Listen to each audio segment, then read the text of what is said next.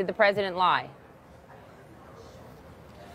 Well, it's clear that somebody wasn't telling the truth, either Sarah Huckabee Sanders or the president. And I believe what Rudy Giuliani said just last night, that in fact Michael Cohen was reimbursed by the president for this hush payment, for this hush money payment. So that's quite clear. And I guess at some point you have to ask the question: how does Sarah Huckabee Sanders go to work every day if she was sent out there to mislead the American people? I believe she said what she was told to say, and so somebody obviously wasn't telling the truth. And I saw what the president said on Air Force One. It was pretty clear. He more or less denied any knowledge of the whole matter. So somebody's not telling the truth.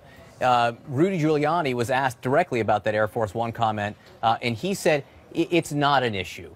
It's not an issue. You seem to be suggesting that telling the truth to the American people might be an issue. Well, I do think it's an issue. Look, I don't think there was anybody on the planet who thought that Michael Cohen, out of the goodness of his heart, wrote a $130,000 check to Stormy Daniels without seeking any reimbursement.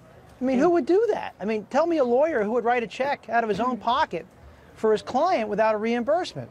I mean, come on. I mean, we're not fools here. And I think Rudy Giuliani simply stated what we already expected was the case.